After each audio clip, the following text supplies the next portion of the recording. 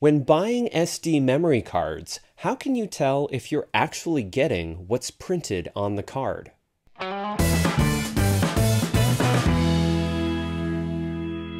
Welcome to the 3 Techs. I'm your host, Tony Tang, and today I'm going to show you how to tell whether or not your memory card lives up to what's actually printed on the outside of it. I was recently shopping online and I found some incredible deals for these 1 terabyte SD memory cards. Now, normally these would run for $284 in this case for this SanDisk 1 terabyte card, but I came across a couple of cards that were only $40 for the same 1 terabyte capacity and actually for a faster speed.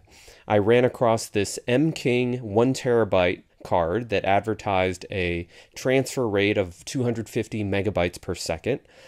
It is an SDXC card with UHS-II and V60 video speed rating.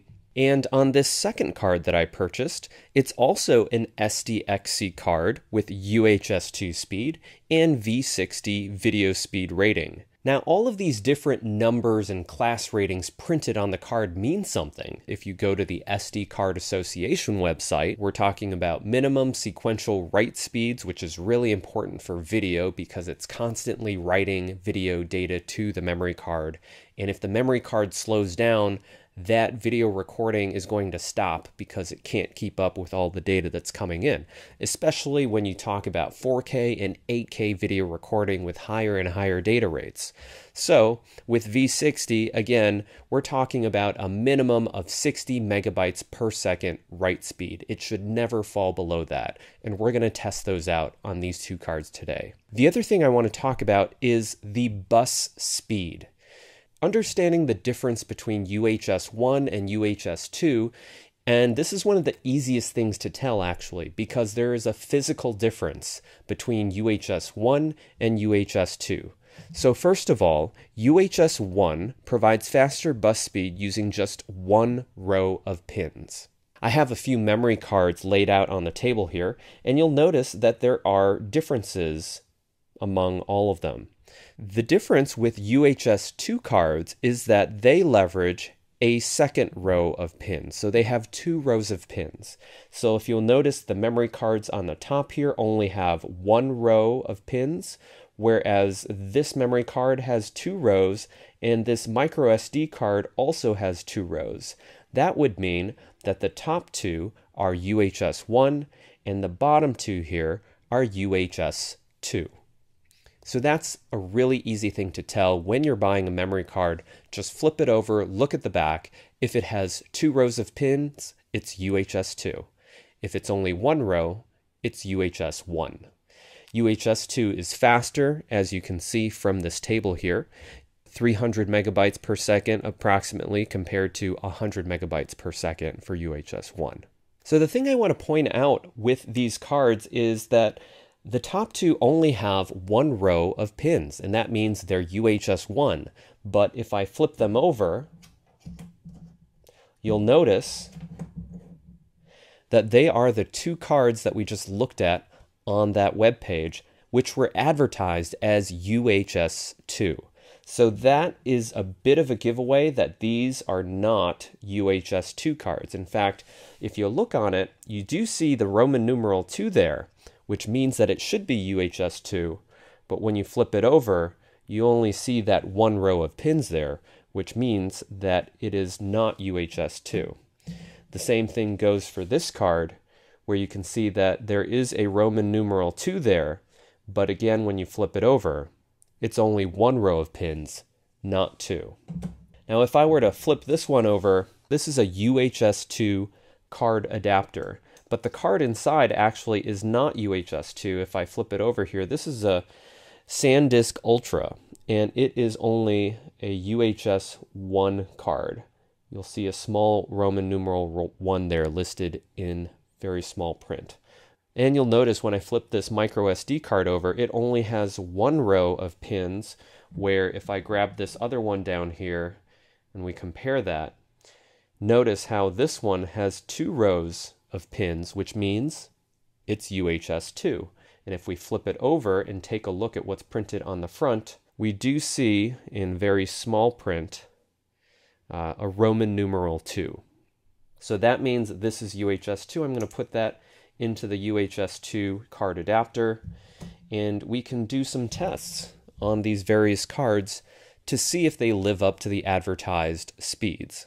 Now, because the ratings on the cards themselves are V60, which is a video sequential write speed rating, I'm going to use the Blackmagic Disk Speed Test app to test out the sequential writing speed on these cards.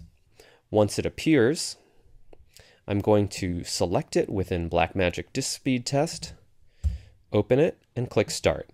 And now we'll be able to see the write speed performance, and you can see that it topped out at 18 megabytes per second, and right now it's settling in around 11.7, and the read speed is only around, looks like 7 megabytes per second there. I will continue to run this again, actually, just so you can see. I'll run it a second time. You can see that the write speed did jump up there to about 40 megabytes per second, but is now dropping back down to about 28 megabytes per second.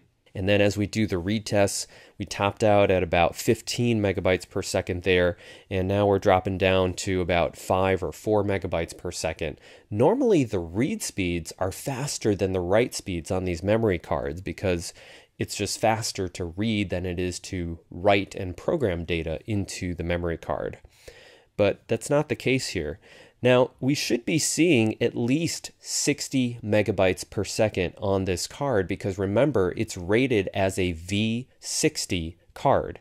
That means that it should support a minimum sequential write speed of 60 megabytes per second. And you can see that we're not getting 60. We're only getting about 30, not even 30 megabytes per second. So technically, this would not even qualify as a V30 card because it's below 30 megabytes per second. And as far as the read speeds here, it's pretty slow. So we're just going to stop that for now. The other thing that you want to test when testing out your memory cards is whether or not it is reliable and if it stores the true capacity of what's advertised on the card. So one way of doing that is to copy a lot of data to it. And I've copied several video files over to it. And I can tell you that the video files that I copied over were not playing back correctly after being copied over. The first few were fine, but then as I copied more and more, this is about close to 60 gigabytes worth of video files here, I started seeing errors and glitches when playing back the video files, which means that the data became corrupted or maybe it's not even there. I would conclude that this card is either defective or just poorly designed or doesn't actually store 1 terabyte of data, at least not reliably in a way that I could read it back. So just be really careful with memory cards out there, especially if it's at a price that seems too good to be true.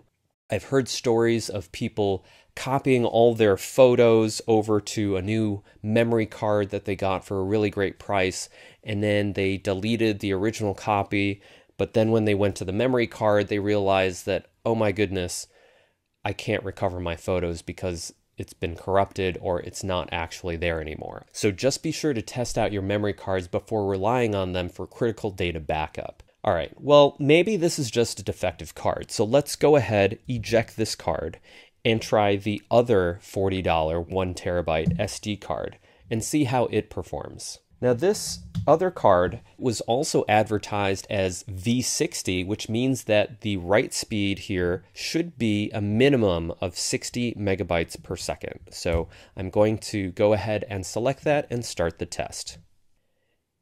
And as you can see right away, the write speed is only about 19 megabytes per second. It kind of froze there, and now it's dropped to 7.7 megabytes per second. It's definitely a lot slower than that other card we were testing. Although the read speeds are faster, they aren't that fast. 15 megabytes per second is not what I would expect from this class of card. If it can write at least 60 megabytes per second, I would expect at least a 60 megabyte per second read speed. So this card, I would say, probably doesn't even qualify as a class 10 card. if it's not hitting 10 megabytes per second here. Now we're seeing that it's dropping into the teens here for the write speed, but it's definitely not even hitting a V30 or 30 megabyte per second write speed. So let's go ahead and stop that test. You should also test the reliability of the card. So this card definitely doesn't live up to the V60 rating or even the UHS-II bus speeds that I would expect to see. Let's eject this card. And now let's try this Lexar card that is advertised as UHS-II and V60 speed. So let's go ahead and select this card as the target drive for this Blackmagic speed test and click start and see what happens. Right away, you can see that write speed has jumped up to 120 megabytes per second. That's definitely way above the minimum sequential write speed of 60 megabytes per second. And look at the read speeds. We're up at about 147 megabytes per second. This card is definitely meeting that V60 minimum write speed, and the read speeds are definitely pretty fast, much faster, 10 times faster than those other two cards that we tested earlier. So let's go ahead and stop that test. And just for comparison's sake, let's now put in that other SanDisk card, which is only rated as a UHS-I bus speed, but it is classified as Class 10 and U1. A Class 10 rating means that it should support a minimum write speed of 10 megabytes per second. Now, what does that U1 speed mean? Well, as we can see here in this table, U1 is in the same row as Class 10, also in the same class as V10, and it means a minimum of 10 megabytes per second sequential write speed. Let's go ahead and switch over to the test here and select our target drive as that SanDisk card and click start. Now, as we can see right away, the write speeds did jump up to a relatively high speed, around 30 or 40 megabytes per second. It's slowing down now to about 26 megabytes per second.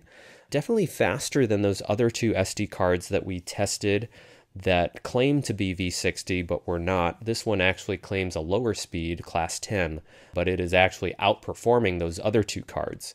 So the read speed here is 87 megabytes per second here, definitely a lot faster than those other 1 terabyte cards that we tested out earlier. So this SanDisk card here is definitely meeting that minimum Class 10 speed rating of 10 megabytes per second. It's hitting 26 megabytes per second in that last run, and the read speed is 87.1 megabytes per second, a very good speed for this class of card. To summarize the differences between a UHS-I and UHS-II card, it's very easy to tell the difference. All you have to do is flip the card over and look to see if there is 1 row or 2 rows of pins on the card. 2 rows means UHS-II, 1 row means UHS-I. I think the other lesson that we learned today is that if you find memory cards that are priced at a fraction of the cost as name brand memory cards, you'll definitely want to do some careful testing of the cards to see that they meet the speed rating and also the capacity and reliability rating. You want to copy some test data over to the memory cards, compare it to the original data, try to open all the files that you copied over to the memory card to make sure that they're all readable and they haven't been corrupted. And also, I hope you learned how to test out the disk speed of these cards using the free Blackmagic Disk Speed Test app. Thanks for watching. Subscribe and like to see more videos like this. We'll talk to you next time on the 3 Techs.